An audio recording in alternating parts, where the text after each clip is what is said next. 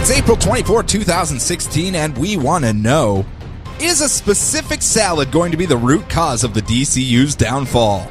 Mr. Biscuits may be dead, but are we all ready for the coming of Senor Galletas? All this and more is coming up now. It's another episode of the DCR. This day, we rescue a world from mysticism and tyranny, and usher in a future brighter than anything we can imagine.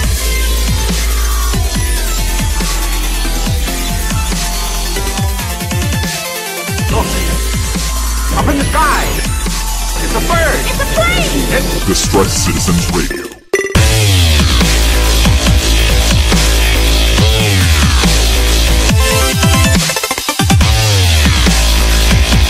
Hey, everybody, and welcome back to another episode of the DCR. I am your host, Sean Lamont, comic book reader extraordinaire, and I'm joined, as always, by the man, the myth, the legend, Mr. Brian Glein. Hello, sir. Hey there, Sean. How are you today? I'm all right. We have many kids in the house today. There are. And they're all running around and screaming, so we give pre-apologies. So if you hear a stampede in the background.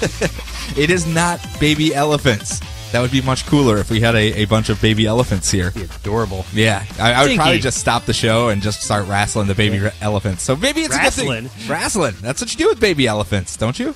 They always want to sit in your lap and Giving you're them stuff to grab with their tiny trunks. Peanuts. Yeah, Isn't that what you give them? Mm-hmm. But we are here to talk about comic books, not baby elephants. Aw. Unless there's a comic book about baby elephants. Are there any baby elephants in your books? Not that I can think of. Distinct lack of baby elephants in my books as well. Yeah. So why don't you tell the lovely folks what we are going to do, though? We're going to be spoiling all of the comics that came out in DC's DCU line over the past week. Yeah. We're going to talk about plot beats, character development, storylines, and we're going to basically spoil everything. So consider yourself forewarned.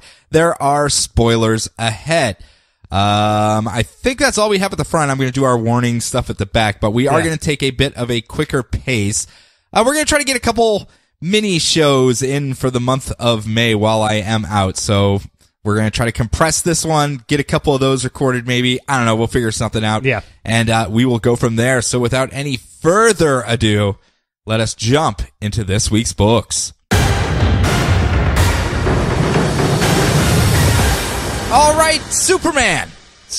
He's not just a man, he's a Superman. Yes. Yeah, I mean, I think that's really all we need to say about it.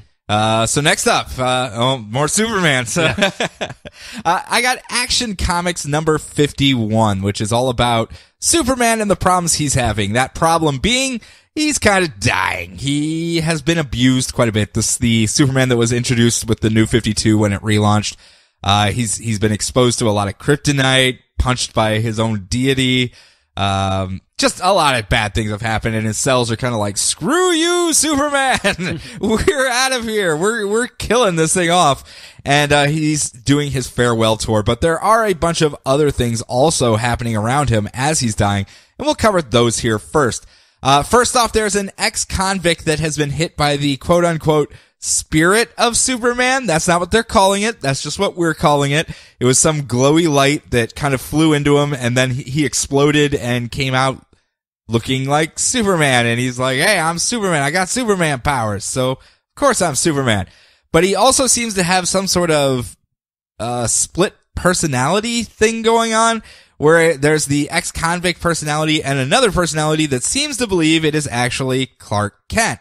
So when quote-unquote Clark Kent shows up at the Daily Planet to go to work and punches the guard in the throat who goes, hey, you're not Clark Kent. He goes, yes, I am. Poof, and punches him in the throat and then goes up to his desk where he proceeds to incinerate the security guards who come to arrest him. He is unfortunately taken down by Lois Lane when she tasers him in the back. My only weakness, tasers in the back. And he crumples to the ground and, they go, we should probably call Argus about this guy. I don't know who he is, but that's clearly not Clark Kent. Yes. We're fairly certain about that one. We understand we didn't know Clark Kent was Superman, even though he kept jumping out windows and running into closets, and then Superman would come out of the closet. Yeah. You'd think we would have put that together, but we didn't. Investigatory journalists. So we're going to assume this time that this actually isn't Clark Kent. I mean, Spotlight crew was not working on Clark Kent. And that's where that storyline ends. So, elsewhere in China, remember those Zodiac monsters? The bear, or I'm sorry, the ram and the dragon and the different Zodiac symbols that attacked Superman last issue. Well, they have returned back to their master, a Dr. Omen. Well, one has returned back to his master. One has returned back to his master, Dr. Omen, in China. And apparently he was successful in his goal because all it was to get a blood sample from Superman. So he's like, look, I got blood, Superman blood on my dragon hand. And she goes, okay, well, we'll just chop your hand off and, we'll get that blood sample. So just put your hand here. And he's kind of like, you'd think in this highly sophisticated laboratory we have where you created a dragon man. We'd have some other way to get blood off of a hand. I mean, like a sponge or almost anything, really. Yeah. I could just smear it on some slides. I mean, whatever you need me to do. But they take his hand off, and he goes kind of sadly off to the lab to get a new hand grown, which I guess if you could do that, it's not that big of an ordeal, but personally, if I were a dragon monster in a highly advanced laboratory, I'd be like, I feel like you're cutting corners here. Yeah. Well, at least hands. You're at least cutting hands here. Now let's talk about Superman, because he is doing his farewell tour. He's going around and talking to everyone and saying, yeah, kind of dying, doing the whole just last wishes thing and having that last conversation with the people that are important to me. I already talked to Lana Lang. Already talked to Lois Lane, and now I need to find my cousin, Supergirl, but my oh my, where could she be? As you said last week, surely I hope she is not trapped in some sort of death machine somewhere. And as we see, yes, she is in fact trapped in some sort of machine in National City. National City. And he flies in and saves her. It's in the DEO headquarters there and smashes up the machine. I know, it's almost like there's something they're referencing here, but I'm just not getting it. But he smashes up the machine, picks her up, and flies her away. And as soon as they get out of the building, she's like, what? No, I wasn't in any danger. Jeez, I was losing my powers and they were helping me. You're not my dad, Clark. Jeez. And he goes, oh. Well, I completely misread that situation. I may have been projecting. I had just made a statement about death machines and you, and I saw you in a machine, and one thing led to another. Assumptions. My bad. You know what happens when I do that? I'm Superman, so I'm not allowed to say it, but you know. So he flies her back, and he's like, oh, I'm sorry. And she explains, yeah, when I was losing my powers, I was under the care of the DEO. They were helping me, like, juice up or at least try to regain my powers, but it appears that had something to do with Vandal Savage and him bringing that meteor so close, and that was what was having an effect on my powers. So I'm getting better now. Isn't that cool? Super awesome. But I do owe the DEO. They helped me out, so I am going to be working with them quite a bit in the near future. Just, toss that out there. Just 'cause, for future storylines that maybe I might have in a book of my own in the future. I just want to let people know that I'll be working with the DEO, much like maybe other iterations of my character that you have seen elsewhere. Yeah. So he goes, okay, I saw Cameron Chase was there. Yeah, that was fun. That was pretty cool. Cameron Chase was the DEO liaison for, and he goes, well, I kind of did have something to tell you. I know you were just mad at me and everything, and I don't want you to feel guilty about it, but I'm kind of dying. I'm gonna die like any day now. So I kind of wanted to see if you would take over as Superman. My role, protector. You can join the Justice League. You can do things like that. Just help the people of Earth, because I won't be here to do it. And she is kind of overwhelmed with that. That's not really my deal. I was leaving that for you. I'm a teenage girl. I'm still trying to find my way. That's putting a lot on my shoulders there, Superman. He's like, oh, don't worry. I've got other things for you. And they fly up to the Fortress of Solitude, and he's like, I'm going to give you the fortress. There's a zoo over there. I just put up these new statues. I know these aren't your parents, either set really, but I just put in the one set. If you can leave them up for a while, that'd be really cool. I think there's some pin art robots around here somewhere. Yeah. It's just like home. It's just like, and she goes, I don't know, Clark, this is still, you're asking a lot. Bought a zoo. You're taking this Matt Damon fandom way too far, Clark. And he goes, well, it's not like I'm going to have it so you do it alone. I'm always going to be there for you. And he pushes the button, and the giant hollow head computer interface is now Clark's head instead of the amorphous blob head. Who did they have before in there? Jor-El? Well, yes. It's in the not, movies, at least. Yes, in the movies it was Jor-El, and now it's Superman in this one, and it's like, oh, it's like a passing of the torch, so to speak. That's kind of cool. That would actually be a very interesting story if I believe that that's where they would possibly go with it. I don't know if they won't. Yeah, well, I guess we'll see. I don't know if they won't. I think having too many Supermans around is bad for business. Flash can get away with that because of all the time travel stuff. I think you really only want one Supermans flying around. Yeah. Although they're introducing more Supermans as we go. They've gone very counterintuitive to that quite a few times in the past. So. That is true. And now that we have red Supermans and possibly blue Supermans and Lionhead Supermans and Anthead Supermans. Only Lionhead Superman. So as they're about to leave, she agrees, fine, I'll do my best. I can only tell you that much. And they're walking out the door, and as the door opens, standing there in the middle of the Arctic is Wonder Woman, sword and shield drawn, and she's just screaming at them like, Clark, when the hell were you planning on telling me? And he's like, boy. Awkward. Yeah, man. I had my list of most important, and man, maybe I should have put you a little higher there. What's really even more awkward is last time all of them were at the Fortress of Solitude was when during the whole Hell storyline when it was Wonder Woman versus Supergirl in the Fortress of Solitude, and they ended up punching the crap out of each other. So even more so, it's like, oh man. Man, I can't show up here without her showing up. It's just every time I come up here, is this what I'm inheriting, Clark? Does she just show up like this all the time? So obviously Superman, Wonder Woman, we're going to get I mean, obviously they had to save that for the Superman, Wonder Woman issue. Oh, yes, exactly. I know you keep making the joke that he's going in order of his... Of most important, yeah. Most important, but just because Lana was number one, yeah. It's in the order of the books of those characters and where they were... And what the release schedule was. Yes. So simmer down. What'd you think? You read it, obviously. Oh, yes. I'm enjoying the storyline quite a bit. I liked it. It was a slower issue of the three. Which isn't bad because it is kind of a farewell tour. We still don't know exactly what's going to happen to the Supermans. Let's get everyone back up to speed on Kara. You know? Yeah, and it's getting all of his supporting cast. It's like an 8-issue. Hey, here's everyone that's important to Superman right now, and he has a lot of lady friends. He does. I'm just saying, he has a lot of lady friends out there. If only got to keep your options open. If only there was some sort of doctor scientist in the middle of the earth that he has to say farewell to. Didn't she get folded into like a a different reality or something? Well, there was like 10,000 of her. Remember, everyone looked like her. Yeah. So I'm sure there's some spares laying around. Oh, jeez. Yep. Yeah. So I doubt we'll see. I hope he goes and visits his old blog. Oh, Clark, he just sits there like, so blog. We had some good times. Remember that time when everyone kept jumping off the roof of a building because they were mind controlled and I kept flying them up to the top only for them to jump off again? Those are good times. I just want to see Cat again. But you know.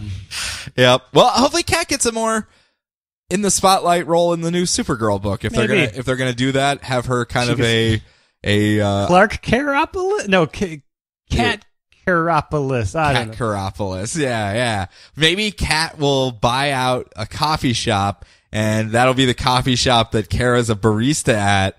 But she was just a barista last week. Well, I mean, she could be a barista again in the future. It's not like she's a hot girl or something. It wouldn't change the fact that she was a barista last week. It still would not. Move on. Right. That meme is so dead. It's not even Superman, funny. Lois, and Clark, number 7. We are catching up on the secret history of the Lois and Clark from the previous continuity. Yes, before the New 52 reboot. Yes, they've been living in the New 52 thanks to the wackiness of Convergence. All right, so we start off with a little quick flashback to within the amorphous 5 years ago. Ooh. Where Little John, they're going underneath the name the Whites, Lois and Clark White, and Little John White is playing with his Flash and Superman action figures and talking about how it would be not fair if Superman was faster than the Flash because it's all he's got. It's all he's got. Let him be faster than Superman. Well, he can make whirlwind arms and vibrate a lot. Mm-hmm. Not like vibe though, because that's all he has. That's all he has. Yeah, we really don't want to take anything away from vibe whatsoever. Where are you, Vibe? I am also a great breakdancer. The Flash, and he's like, no, come on. I can pop and lock. Ah. I'm sorry, I have to interrupt. I was catching up on all of the Flash episodes. Well, I'm running behind myself. But... Well, they have an episode where they go to the dance club and Cisco is out there dancing. I was like, here it comes, and he's the worst goddamn dancer. I was like, come on, how can you take that away from him? Yes. All right, so back to the current now, where Lois and John are finding out that John has superpowers by escaping from a burning shed. And nothing hurts him. It's like, don't touch that doorknob. Haven't you watched every single television children's programming warning ever? And he's just like, oh, why? It's a doorknob. I just opened it. I'll just kick off the wall here and we'll leave. Is that okay? Yeah. So meanwhile, while not saving them, Superman is dealing with BlackRock, the official supervillain of Badass Nation, the television program that hasn't happened yet. I bring this. I probably could have completely skipped over this, but I got a Calamity John Morris. He's an artist I like. He has a little book he did for the 75th anniversary of Superman. Okay. Called Villains of Steel. Okay. And it's fun going through with like all these like weird obscure supervillains. It's like, oh, BlackRock is an old character. It was literally a supervillain that was created by a television network so they could have outlandish news stories to broadcast on their news shows. Touché. At one point, they gave the BlackRock to a local television entertainer named Las Vegas. So, old continuity Superman takes out BlackRock, destroys the video footage, and gets very mad about reality television like an old man. You kids, in my day, we had real shows. There were scripts and live studio audiences. There were shows about cops who rocked. Are you a bad boy? What are you gonna do when they come for you? So after he does that, he saves John and Lois from Intergang, who were still outside of the burning shed with like guns and stuff. We're like, like you can't just tear off the. We're not like James Bond villains. We're just gonna leave you in the burning room to escape. We're still that laser should take about an hour before it gets to him. Brunch? Anyone for brunch while we wait for that? I've got finger sandwiches. He saves them, he flies off, and they have to have the talk with John. Uh-oh. He's like, oh, geez, man, I know we didn't buy a whiteboard because we're trying to keep a low profile, but like one could really come in handy right now. So, son, do you understand parallel universes? Like, yeah, Dad, I saw the Lego movie. Kids these days are pretty good with that sort of stuff. Okay.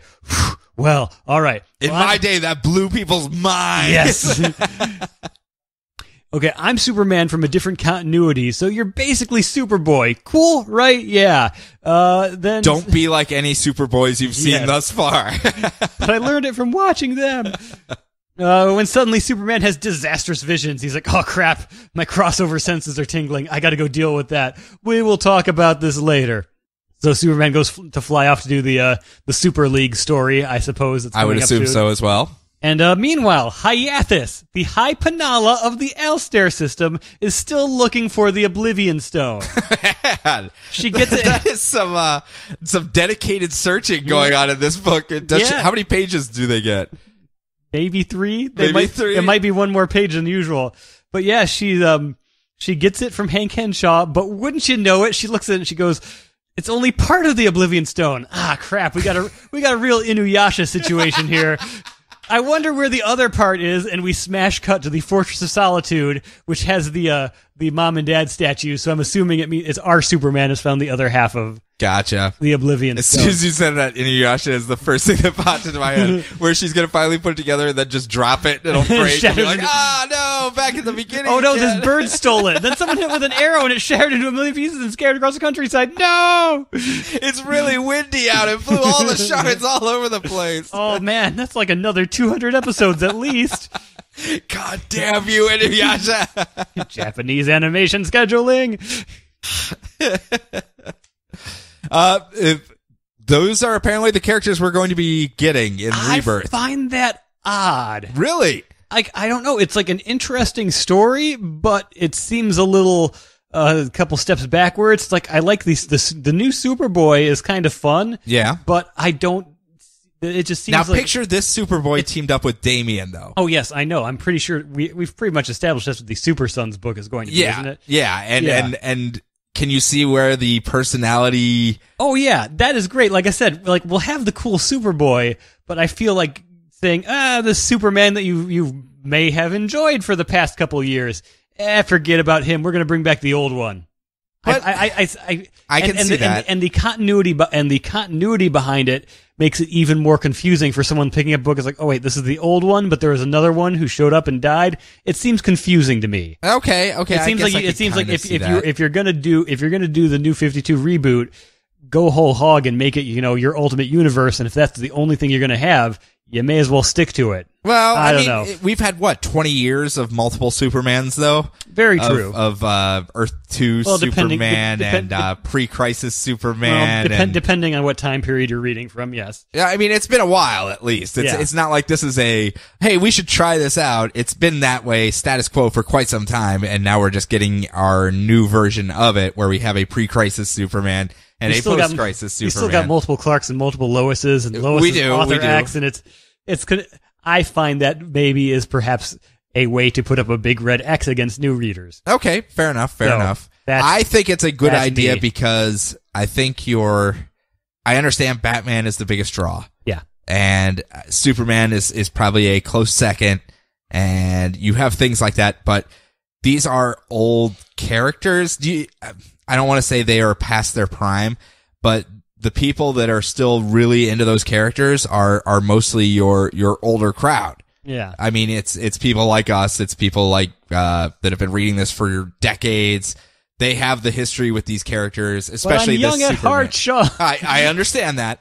But if you have it where you have these characters that are now in the role of parents and stuck doing these things, like they're trying to balance work with their kids and all of these characters aimed towards that market share. I can see that. And then you have other characters that are kind of the younger, more hip, i.e. your Red Hoods and your Arsenal and Starfire and stuff like that. Yeah. It'll be like your 20s type era, and then you'll have your Teen Titans era type thing. I mean, they're straightening their line if they can find a way to actually, make like an age bracket for certain groups of characters, that would probably be great. Yeah, and it doesn't mean you have to read your age bracket. I'm just saying you'll have things that people can relate to more in these specific phases of their lives. Yes. And that was one of the main things that I guess everyone hated about the New 52 was they got rid of that mentor relationship where you had like the Jay Garricks and the old guard that were out there that fought in World War II. Yes. And they were just kind of like, you kids today and your silly crap.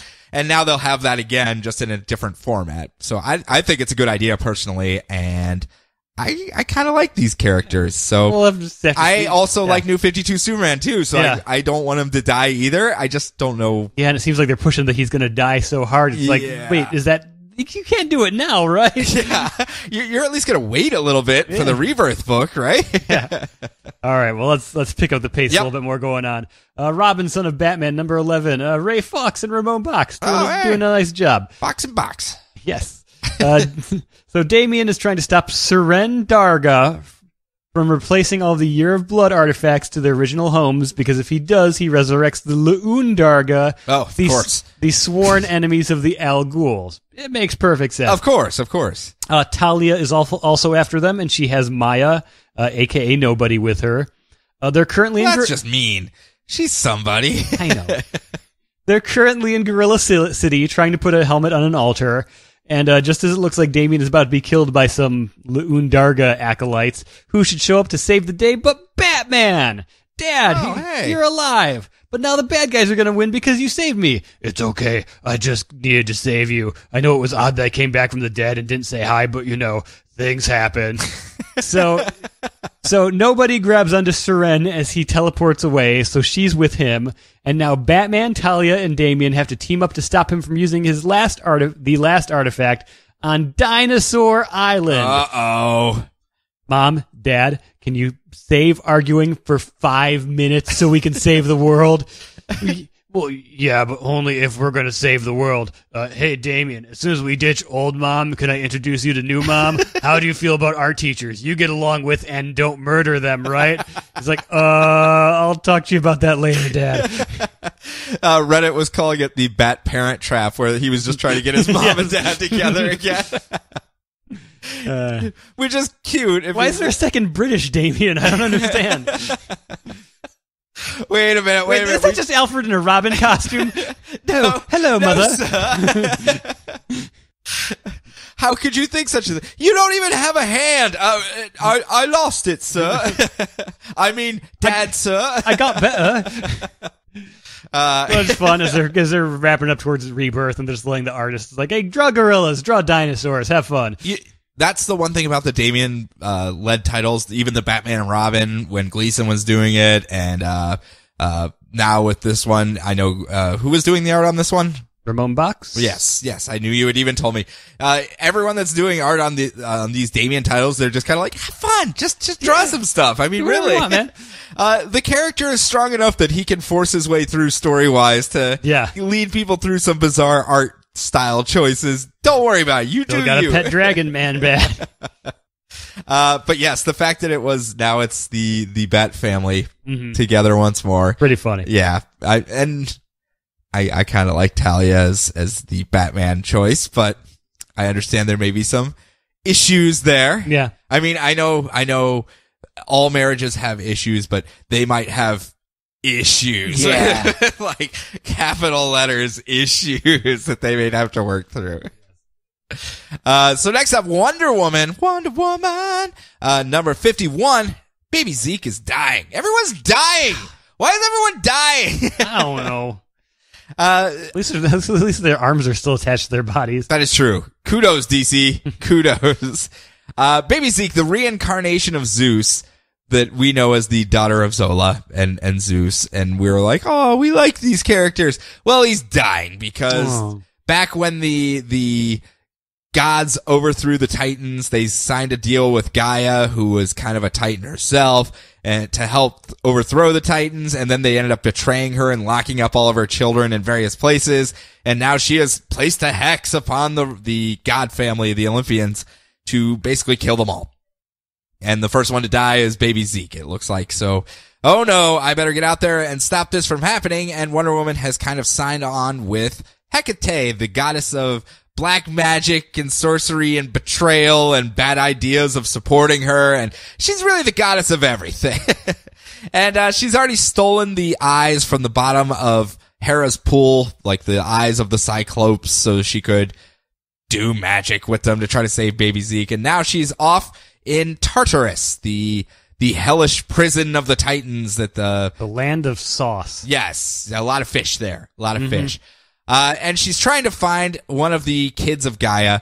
And as she's going through, this is a place of lies and deceit. And I obviously can't spell because I spelled deceit with a P. Man. A silent P. A silent P.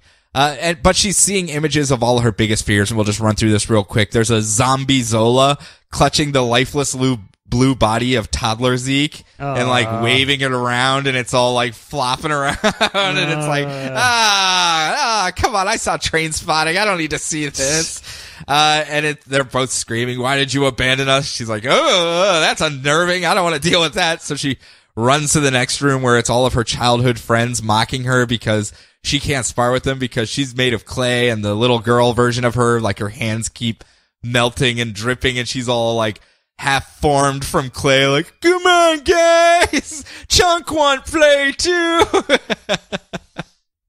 And next room runs into Superman, who's being a clingy ex-boyfriend, like, hey, I got my powers back, we can get together again, you don't have to worry about protecting me, I won't feel all inadequate because you're always flying in and punching my enemies in the face, we can make this happen, we could get married, we could have kids. And then the next fear is her being pregnant because she had already set aside having kids to do the whole Justice League thing. It's something, she'll have to do later in her life. She can't do it now. She has to lop people's heads off instead and break people's necks. And then she ends up running away from him like, too clingy, and into the next room where she finds Hera, who's all super pissed off about her betraying her. You stole the Cyclops eyes. You betrayed me. You're just like your father, using my love as a weapon. And it's like, ooh, that's a good line. I like that. But then it actually turns out that actually was Hera, and she actually was there because Hecate used the Cyclops eyes to banish them both to Tartarus and trap them there, and now they're stuck in this maze of lies and they can't escape. And it's like, well, I was just trying to help baby Zeke. I'm sorry. I was seeing a whole bunch of things. You were being like really megalomaniacal and all like, I'll control Olympus. And she's like, it's the goddess of wizards and witches. It's misdirection. That's how they do things. Didn't you know that? But what happened to his brother? Oh, it's so sad. I saw the Prestige. I know how this works. But instead, she's like, oh, I'm sorry. I was just trying to help baby Zeke. And Hera goes, okay, well, forgiven, but we got to figure out a way to get out of here so we can go kick Hecate's butt then and figure out a way to help baby Zeke. And she goes, oh, well, I have this lasso of truth that would probably help me see through all the illusions and lies. Probably could have just used that when I was on my way in. Now I'm thinking about it. Well, I'm just going to tie it on myself now, and let's just go. Oh, there's a door. Okay, let's go. Come on. They bust out the doors, and she goes, Hera, you fly back to Mount Olympus and make sure everyone's there. Good thing she got the lasso from off of the front of Tartarus, which she just kind of lightly tied together. It's like, that'll keep the door closed. Actually did the bunny ears knot instead of a real knot. So around the tree, through the hole. There we go. She actually even did reference when Deathstroke came in and was like, we should really put some guards on these doors. I was like, oh, hey, learning from Tomasi, referencing everything that happened to your character. Good job. Way to go, Finch. And so she goes flying off to go confront Hecate at the Gaia temple and sends Hera back to Mount Olympus. She shows up at the temple. Hecate's nowhere to be found, so she flies on back to Mount Olympus. He goes, hey, couldn't find her. I don't know what's going on. And then notices that everyone's kind of like crying and standing around this box, and she's walking up like, uh-oh, what's going on here? And Hera in tears turns around and goes, we were too late. And we see that Zola has died, and she is in a casket, and they're having the funeral for her right then and there. Aww. I'm really hoping she's still in Tartarus, and this isn't a clear the board for Rucka before he comes on to Wonder Woman. You put these characters on a shelf, I don't have a problem. Olympus is very big. You could just have like a daycare center in the basement. Well, I guess, Hephaestus' forge is that. Yeah. Maybe a floor, but well, I think the kids might like the forge. Yeah. The babies might love the forge. It's good for them. Make them sturdy. Smelt things. They'll be sturdy after that, and everything will be fine. Imagine a Hephaestus forge binky for the baby and everything. Yes. It's just like the baby of Olympus.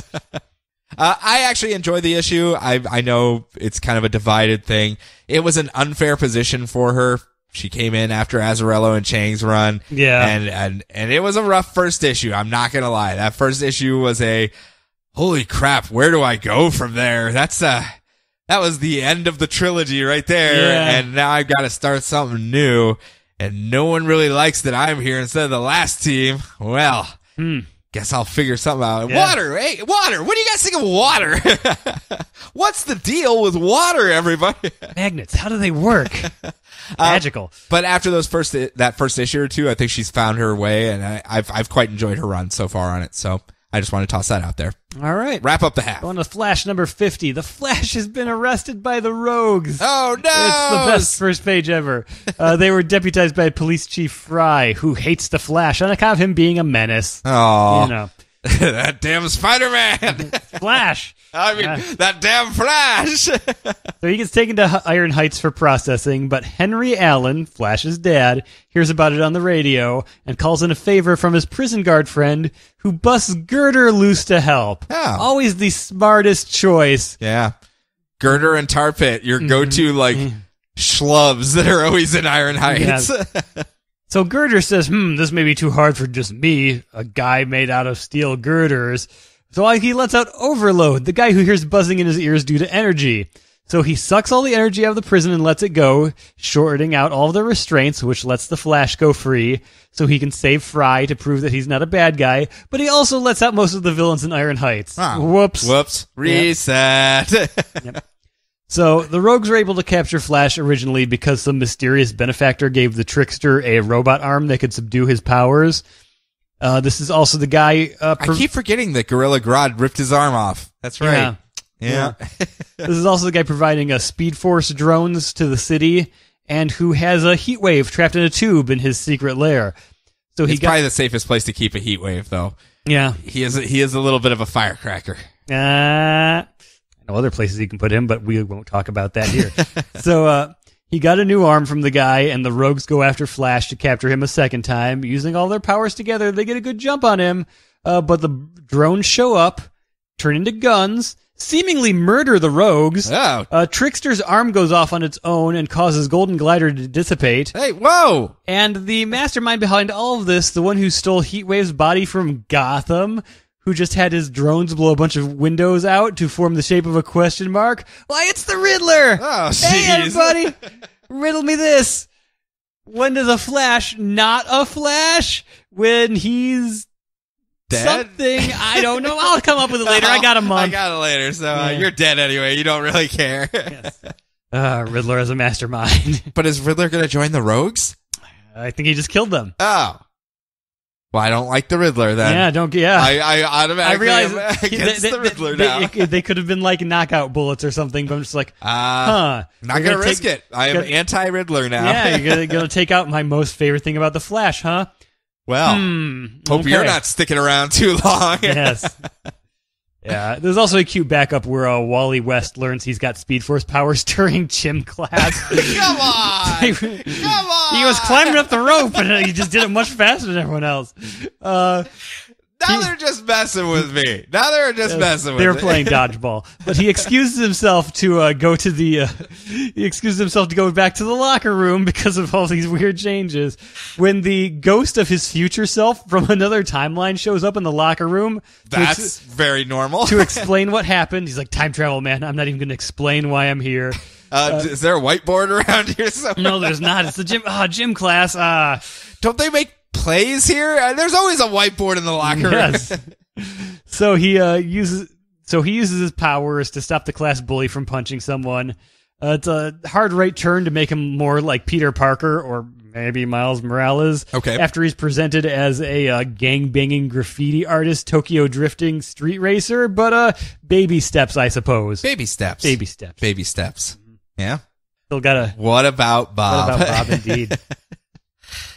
Do you like it though? Do you think it's a good turn or I quite just enjoyed too it. abrupt? Yes, it was a little abrupt, but it was also a very well illustrated, and it was a fun, lighthearted story. It's like, oh, I can get behind this Wally West. Sure. I mean, as we said before, the It's still gonna be character learning their way as they first get the powers and the whole okay, I have powers. What am I going to do with them? Yeah, I did like they're like, okay, Flash is busy with his own crap. Your ghost from the future is going to show up and explain this to you, so we can just get that out of the way right now.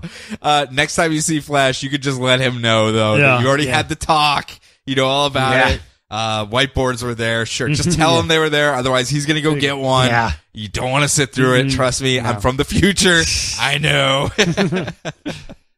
Why do you think I'm here? I'm only here from the future to preserve you from the whiteboard future that you had ahead of you. So I still think it's going to be a hard sell for everyone who grew up loving Wally or likes him from Young Justice. But it's hey, give him a shot. Yeah, I hope people give him a shot because he's nice. Yeah, I have a feeling the montage next year or two of him coming into his own and learning his way and becoming a better person will be just what he needs for people to actually start to embrace him. Yeah, instead of the I hate you Barry Allen kid that's always around and his aunt always trying to foist him off every spray painting all those nasty things about pigs. Damn you. But that's it for this half. Brian, what are you have coming up in the second half? Titans Hunt, Poison Ivy, Cycle of Life and Death and Plant Babies, and Martian Manhunter. With more babies. 100% more babies. I got Aquaman number 51. What do you feel about the FBI and Aquaman there, Brian? Rizzoli and Isles are still there? Rizzoli and Isles are back. They're going to be supporting characters, it seems, moving forward. Well then. I have Dr. Fate number 11, speaking of the kids that are learning their way. And last but not least, Harley's Little Black Book number 3, because it's another week, and we can't have a week without a Harley book. Yep. So hold on a couple seconds. We're going to take a quick break, and when we come back, we will zip on through those books.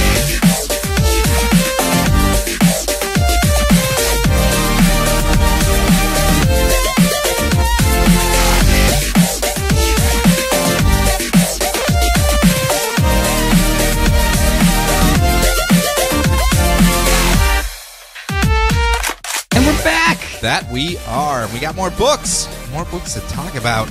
Starting off with Aquaman number 51. He is that aqua guy, that guy that lives in the water. Having captured Dead Water, who is a giant Naga monster, kind of a big fish monster thing, or at least the poor guy that is stuck sharing the body with the fish monster. It's some random dude named Mr. Pain that if he gets around water too much, he turns into this giant fish monster that kills people. So they brought him back to Spindrift Station where they're going to do, I guess, Atlantean waterboarding to try to find out why he's killing everyone. And Atlantean waterboarding is putting him in a room where there is no water and actually heat lamps to make sure no water gets in. I'm assuming that's what Atlantean waterboarding is.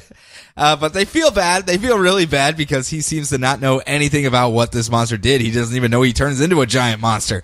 And they're like, okay, well, this is really awkward. We were kind of hoping we could figure out why you were murdering people, but I guess now we have to figure out why you're turning into a giant fish monster instead.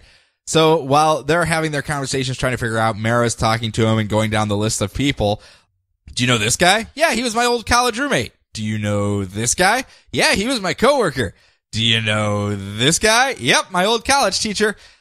Is there anything in common with all these people? Yeah, they all slighted me very slightly, but I mean, not like big, just stupid little things. But other than that, no, not really. And she's like, well, you murdered all of them as a giant fish monster. So clearly it's your subconscious at the very least that's causing you to murder all of them. And then finally she goes, what about this lady? Do you know her? And he goes, yeah, that's my ex-wife, the mother of my son. And then he goes, oh, no. And she goes, yeah, you murdered your ex-wife as a giant fish monster. And he breaks down and starts screaming about how I was just working for this dude. What was his name? Mr. Mortimer. Yes, Peter Mortimer. And was doing some illegal salvage work with him. And next thing I know, I'm here. And you're saying I turned into a giant fish monster all the time. And that's horrible. And Aquaman goes, Mortimer, I know him, or as we know him. And he looks into the camera, the Scavenger. And he goes, well, I'm going to go find the Scavenger. Of course, Rizzoli and Isles are there, and they're all trying to help with the profile of a giant fish monster, like only the FBI can. They actually provide all the names of the victims and their links to this guy and stuff like that. So they're there making their aqua puns. Not as heavy-handed as last month, but they're still there being goofy as all Is hell. One dissecting and one detecting? No, neither are doing either. I'm trying to figure out what Rizzoli and Isles is about based on these posters on Google Images. It's not giving me anything. It looks their method of solving crimes is, well, unique. Like, what does that mean? Give me a selling point here, Rizzoli and Isles. Come on. What's your elevator pitch? I mean, institution, evidence, crime solving's perfect pair. Come on. Nothing. No, that gives me nothing. One has handcuffs, one has a scalpel. Okay, great. Cool. Yeah. Cool. At least something like Bones has a pretty quick pitch. Yeah. I mean, that's a really easy elevator pitch right there. These solving crime is an art, and they're standing in front of some art. Okay, cool. Thanks, Rizzoli and Isles. Weekdays at 10. Two of a crime. I guess it's supposed to be like two of a kind. I don't know. Yeah. Oh, here's an Avengers poster someone has made with all the female detectives from TNT together in one show. Man. That'd be a lot of detecting and dissecting. Yeah. All right, continue. I've spoiled enough of this. So, well, now that everyone doesn't even need to watch Rizzoli and Isles, they know exactly what happens in that show. Mm-hmm. So as Arthur's tracking down the Scavenger, swimming around trying to find him, back at Spindrift Station, the Mr. Payne guy in the dry room feels really, really bad about his little kid, his little boy who's like 8, who now is essentially an orphan because his mom's dead and his dad's a giant fish monster. And he cries, and that one single tear as it rolls down his cheek is enough water to turn him into a giant fish monster. Yep. And he goes smashing. Wait, but the human body is 90%, like 80% water? That didn't do anything? But the tear outside. That was... Okay, gotcha. Yeah, it has to be outside. So when they're all running around screaming that, oh no, water makes him stronger, we have to make sure he doesn't escape the underwater station we have here, or at least the beachside station. Mara goes, I know, I'll attack him with my water powers. Weapons. Oh, crap. But she dives in, and her and Merc are trying to contain him, while elsewhere, Aquaman finally tracks down the Scavenger, who shoots a bunch of torpedoes at him, and then stomps him into the seabed because he has puzzled together a giant underwater mecha suit that he is going to use to fight Aquaman with. We're so good at puzzling these days. Yeah. Well, it's a thing. It's a thing. I feel like I'm going to keep up with the kids. I want to be hip. I want to be cool. I'm not a square. It's the bee's knees, Brian. 23 skidoo. As the kids say. But no, it's a dial back from the humor of last issue. It's still there, just not as heavy, not as zany, not as Aqua everything. And we get Mara is now the leadership role, so she's ordering around like Merc and Garth, and that's her team basically. And Aquaman's off doing his own stuff, swimming around, being all zany and stuff, being very inept. Still really inept. Best king ever. You know it. So next up. All right, Titans Hunt number 7. Hunt. All right, so the Titans of old are learning of their secret history they don't remember and how it ties into Mr. Twister, an old man who takes baths. Lilith, the token red-haired, poorly named super team telepath, calls in Diablo, a shadowy anti-meta-human task force to deal with Mr. Twister. But as it turns out... Wait, is it an acronym-based organization, or is They don't say. It might be. It's just Diablo. I'm holding out hope, yes. All right. Seeing as how there's another character named Diablo is going to be in a movie soon. That's a weird thing for them to just pop out there like that.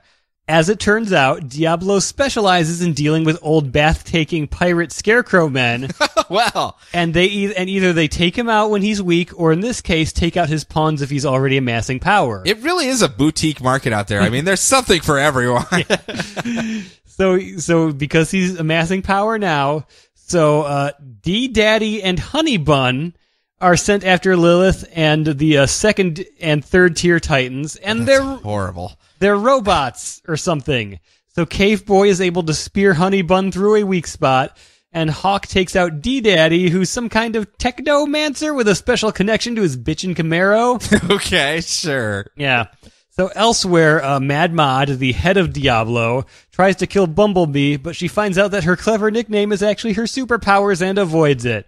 By buzzing around, or what did she do? She tries stings something. He tries. Does she hover around a flower for a while and then fly off, defying the laws of physics? I don't know. He tries to shoot her, and she kind of like vibrates off to the side. Whoa! That's Vibe's thing. We can't go taking everything from her. She's very good at dodging and evading things coming at her. Is she more housefly than Bumblebee? Whether it's a hand that's swatting at it or what, I don't know. Because I find hitting bees is a lot easier than hitting houseflies. I've knocked more bees on the ground than flies in my day. Yes. Chopsticks apparently are their weakness. If you got those around. So all of these various Titans, so we stopped Diablo, so we're all right, because we're not trying to help Twister, so nothing's going to, accidentally cause him to come back into power, right? But off at the mysterious twisting tower-shaped organ, the Trinity of the Titans, Nightwing, Donna Troy, and Aqualad, ascend to the top while having weird feelings like they built this weird Twister tower. And they meet up with a near-dead Hornblower, and they are finally confronted by Mr. Twister. "Arr, kids, help me find me buried treasure. It's full of Werther's original." Help me find me bathtub, kids. Yes. So we're finally going to get some answers here, maybe. Maybe. It seems like we're getting to that point where it's the, hey, I'm probably going to monologue for a minute here and fill you in on what's been happening what's actually the last going 4 on, issues. That's like 7 issues, dude. Oh, okay, well, sure. 7 issues. 7. I forgot there was all that horn blowing there for a while. Yes. I did forget about that. Organs and blowers and stuff like that. Yeah. Yep. People taking baths. Yep. Your books are weird, man. That's all I'm saying. Right? It's not even me being weird with it. Next up, Dr. Fate, number 11. His fate is almost sealed because he's only got one more issue after this one. Okay. But after de-escalating some riots in New York outside of the UN building when a visiting Egyptian general was there and all the people were rioting against his inhumane treatment of the people back in Egypt, he kind of stopped those riots from going out of hand, and now he's been teleported to Egypt itself somehow in his efforts to stop this whole thing, and is being held captive by a bunch of Centurion apparitions and Great Caesar's ghost. Literally is there holding him captive. And the ghost is kind of curious about Dr. Fate, like, oh, look at this wizardly fellow here in front of me. What is up with the helmet there? It looks like a Spartan's helmet, but it's Egyptian. What is happening here? What is the style you're going for? And he's just kind of like, okay, this is weird. You're the ghost of Caesar. All right. And then Caesar goes on to tell him about how every time someone utters my name, I grow stronger. And I just picture back at the Daily Planet, just every single time, he's just like, yes, more, say my name again. Great Caesar's ghost. Great Caesar's ghost. You're the only one keeping me alive. Well, that and every time someone orders the Caesar salad. Oh, yeah, you're right. Yeah, that was my question. We got to get a salad named after us so that we can live forever. That's how it works. Paul Newman. Gonna live forever. No, salad right? dressing. Yeah. Some grape juice. Yeah. But after Dr. Fate tries to escape multiple times, Caesar's curiosity is replaced by his annoyance because this weird wizard Spartan dude keeps trying to teleport away. And he goes, just kill him. He amuses me no more. And they go to kill him, but he goes, wait! A voice comes from the side where the Egyptian general that was at the UN before comes out and goes, I want his magical baubles, and all of you ghost people, you answer to me because I have this dagger here, and ha ha ha ha ha.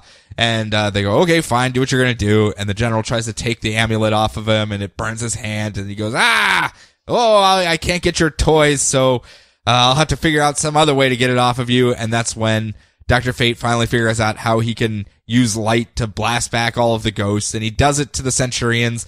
But Caesar is a little bit stronger than all of these little ghost Centurions, and he's about to lose when he realizes that the dagger the general has is the key to how he's controlling him. And he just goes, woodgy, and makes the dagger fly over to him, and then goes, hey, you're free to go, great Caesar's ghost. He's like, I'm more stronger, but I'm gonna leave now. Thanks, man.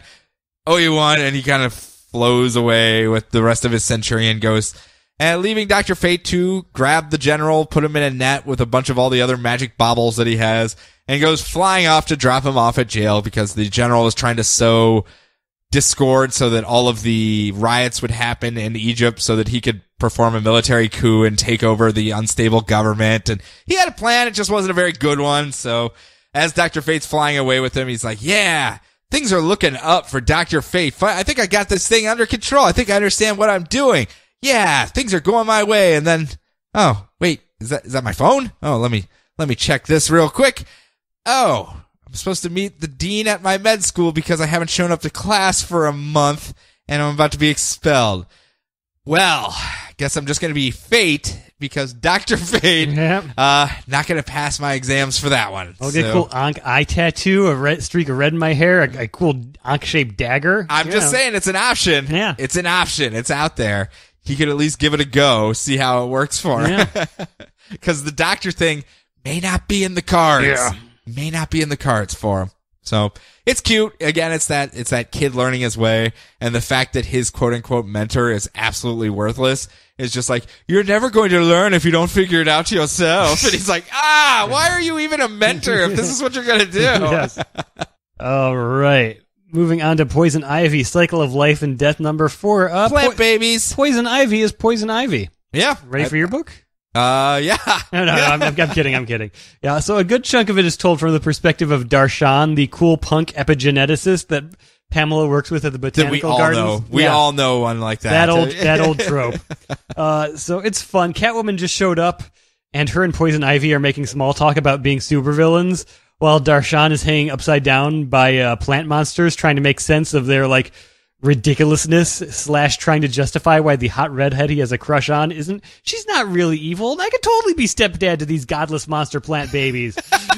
Poison Ivy made plant babies, in case you weren't aware. Yes, because, easier that way. Yes. There's also a fun bit where Catwoman won't stop talking about Harley Quinn, and Ivy is just all like, oh, good Lord, is that all anyone talks about? I swear to God, every week. So they try to get her stolen research back, and a bunch more of her coworkers have been killed by plant powers again. And the Gotham Botanical Garden is making their own illegal black market plant babies. Man, this really took off quickly. Yes. This is a lot like those implant robots that just kind of pop up and all of a sudden there's just street corner markets. Yes. And they just, everyone has one or wants one within day or two. Yeah, well, they can't make their plant babies right, but the one plant baby, or I suppose plant grade schooler at this point, is the one that accidentally killed all of her coworkers because she's got a connection to the green, just like Poison Ivy and Swamp Thing, and she doesn't know how to control it. Oops. Yep. So she was just playing? This is like an inept toddler. I think it's more like they were like torturing her, like, E.T. style, I suppose. Okay, gotcha. Yeah, so Poison Ivy is super mad, and Catwoman's like, oh crap, Darshan, grab any knickknacks you really like off your desk because this place is going down. I know how this happens. So they grab the plant kid and run away from the building as it plant explodes. They don't look back, which makes it super cool, but Darshan does. So you know what's going to happen with him. He's new at this. New, yeah. I mean, he'll learn. Yeah. You've seen one building plant explode. You've seen them all plant explode. Yeah. He hangs out long enough and adopts these kids and becomes a stepfather. Eventually, he's going to get used to it. Yeah. After their 7th house, when it implodes in a plant explosion, he'll be like, I'm just so sick of this, guys. It's Tuesday morning. I got to get to work. I don't have time for this. Quit plant exploding every house we pass by. How many sick days have I used because I've got to call in the contractor? So what do we want to talk about next? You got any characters maybe you want to catch up on? Have we talked about Harley Quinn yet? No, we haven't. Okay. But we can. I mean, if you want to. Only if you want to, Brian. Yeah, go right ahead. Okay, well, I got Harley's Little Black Book number 3, which is kind of the Harley team-up book.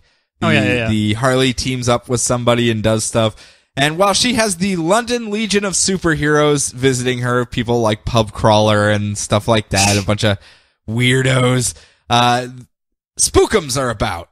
There are also Spookums about because not corn Spookums, are they? No, just regular Spookums. Okay. Because in nearby Coney Island, one of the attractions is about to get torn down, and the 1920s carny ghosts that live inside of it have to find one of the buildings that were around when they were cursed to be ghosts in the 1920s, and the last one left is the Wax Museum that Harley is now the landlord of? Yes, the supervisor landlady of. So they go ooh and float on over Spookums into that building. But luckily for Harley Quinn, just that it happens that same night, she had also booked Zatanna to play the theater down on the first floor. Chances?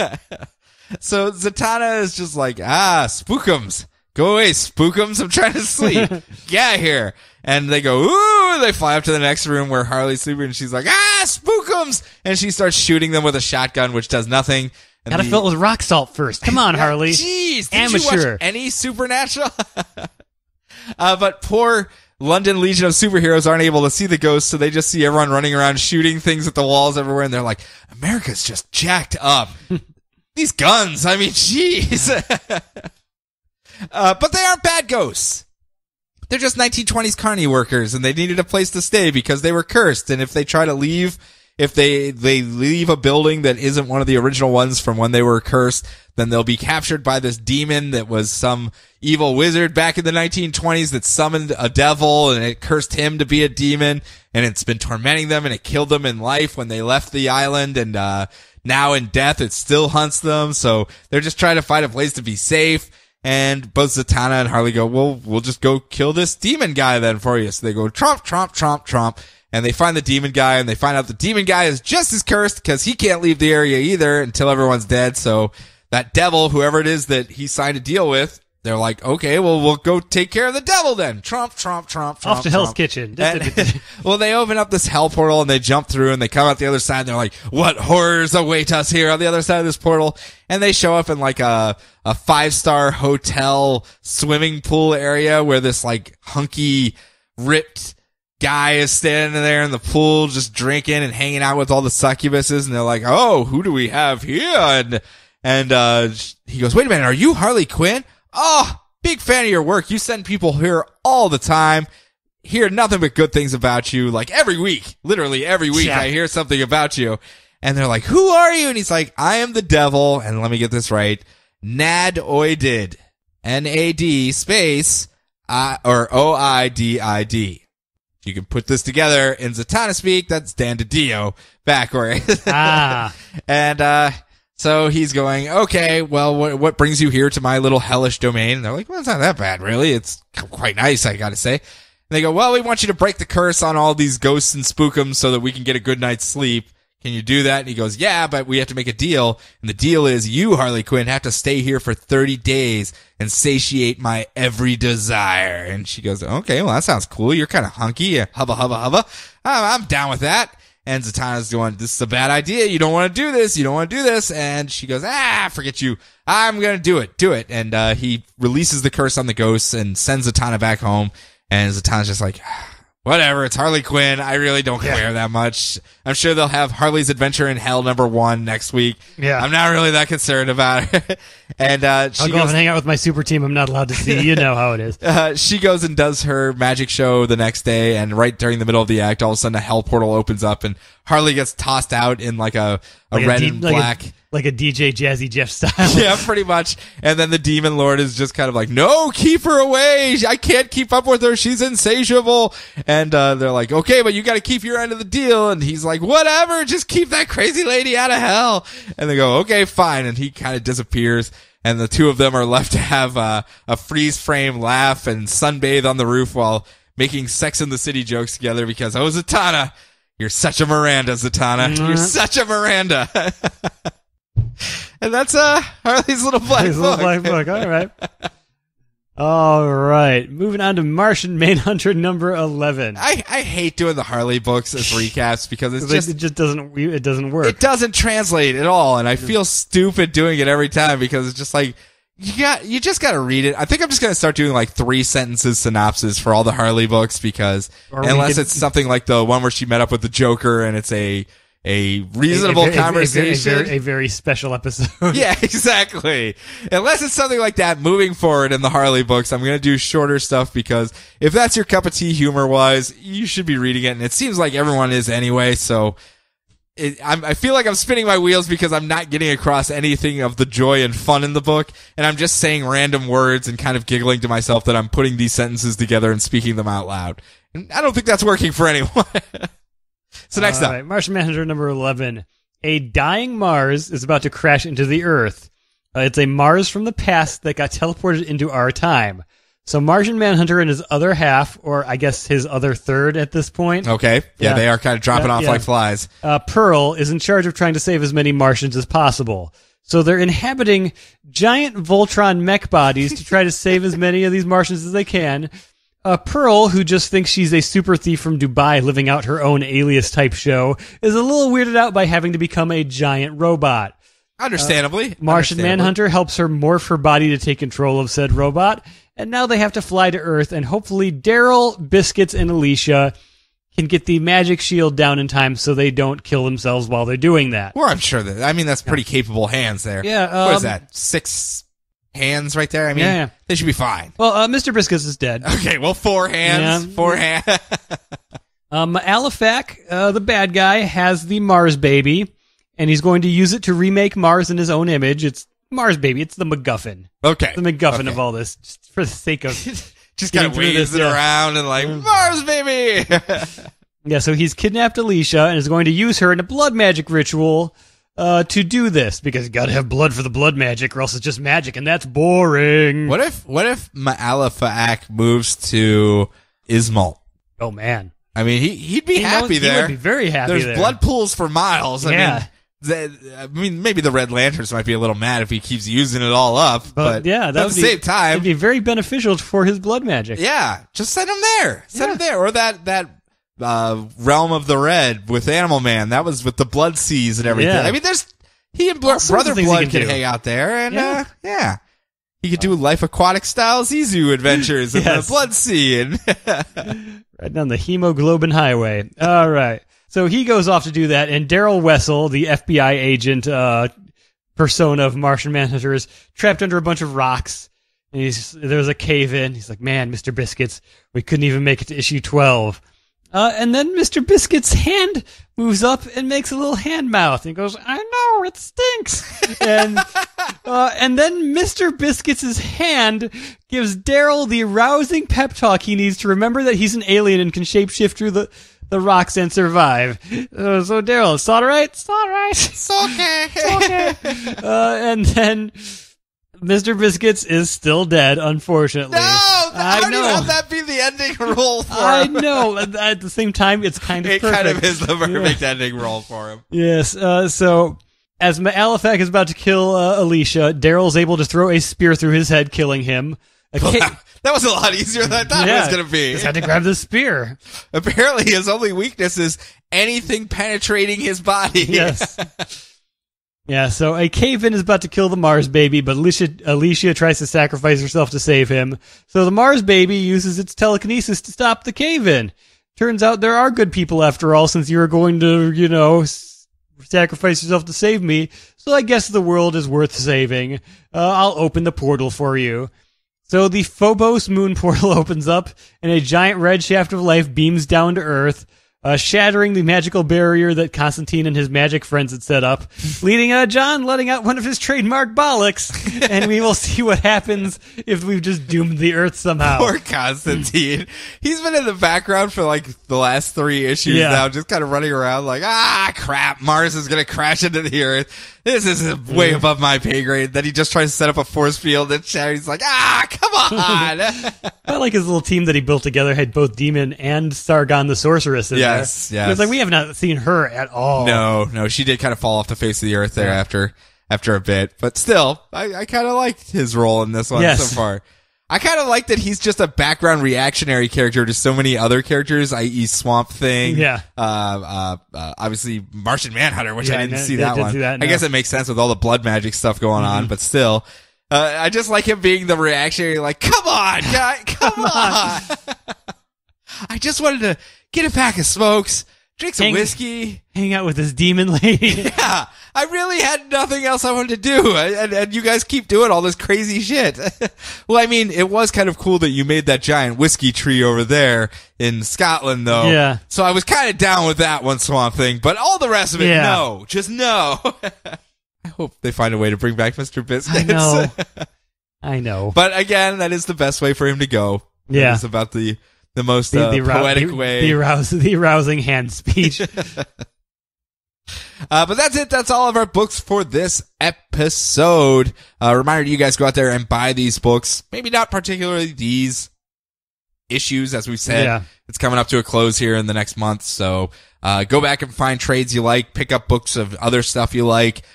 Use this as kind of that sounds interesting. Maybe I'll check that out when it comes out in trade, or catch up to it, or go back to earlier in the run. You do what you have to do. Just remember, what you buy dictates what gets published. So make sure you support what you like. Reminder, again, we are on hiatus for the month of May.